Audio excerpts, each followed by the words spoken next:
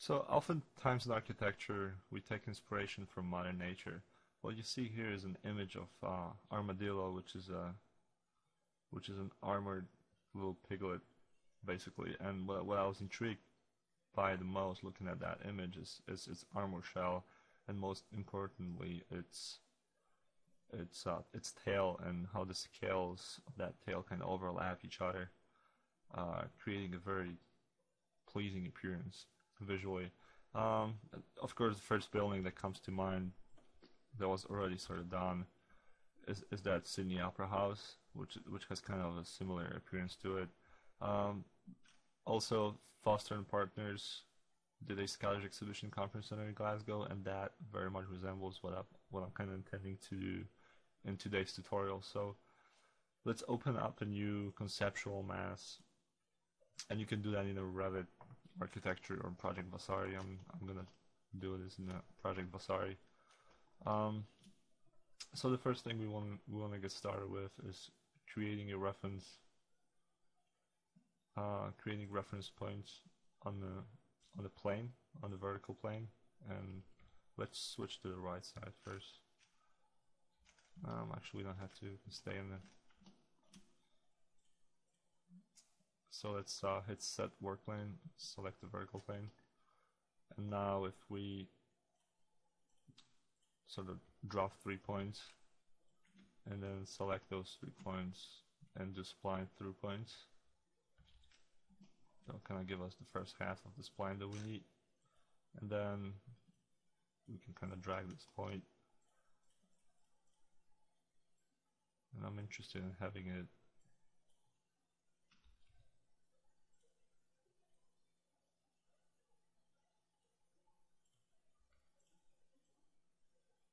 kind of center like this. Now to create the other half of that spline, I'm just gonna hit two M's, double M. That's a shortcut for the mirror tool.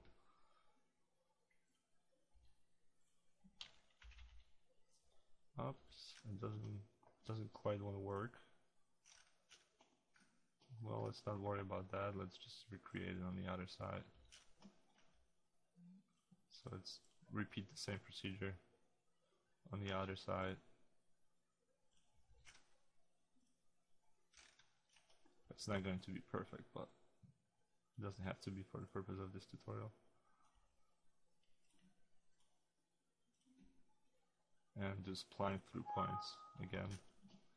So once we have that, you want to select that spline, and holding control, select the reference plane as well. Now hold the control again and kind of just drag it out. Now if we go to the front view, we have all these points. So what I want to do is kind of drag them off to the side and down a little bit.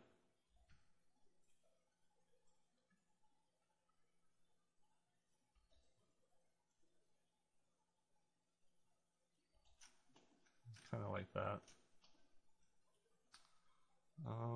Let's have that one kind of go up.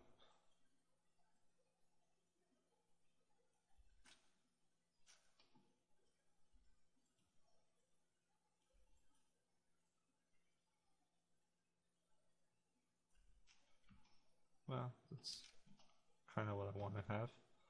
Now let's select all of these, starting from the back, one by one, and then create form.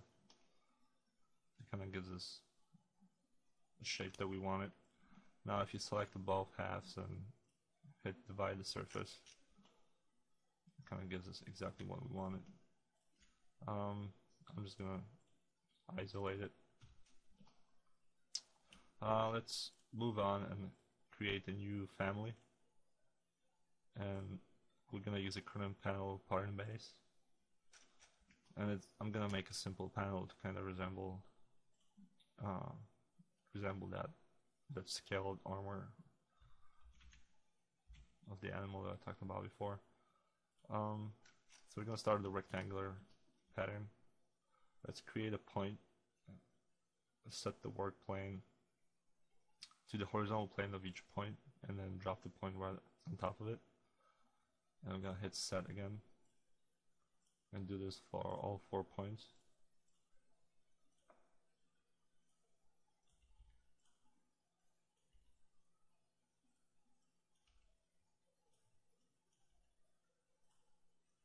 Let's drag them out.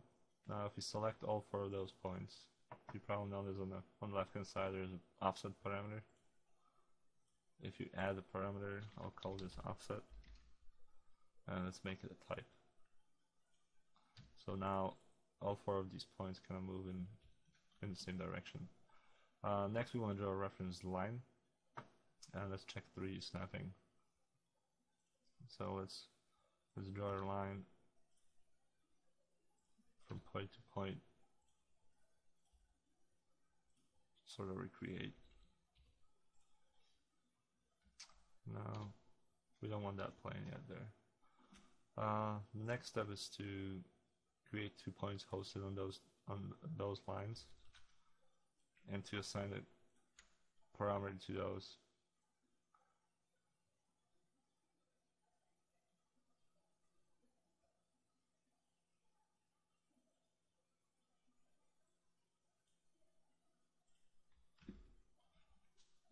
Let's call it distance. So now both of these points kind of move in the same spot, and they're always going to be perpendicular to each other. So now let's draw another reference line connecting those. So now select that line and the one, if you have to tab around to kind of get the single line, and hit create form, and there should be, yes, you want the plane. Now we want to select that line yet again and do the same thing, selecting the plane. Now let's make this plane sort of glass transparent, and then the other one sort of solid. Can add a default material to it. So here's our panel. Let's load it into the project and populate our form.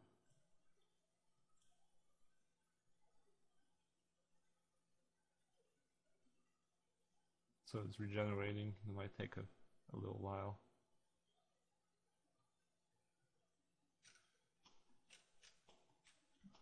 So yes, here we are. It's turned around. It's 90 degrees off. So let's take the all grid rotation and put a 90-degree rotation on that grid to sort of make the panel go the other way. So here we are. It is not quite exactly what I wanted, but it's pretty close. One thing we can do is actually go back to the panel, and if we select that point, kind of just drag it out and drag the other one out, and let's reload it.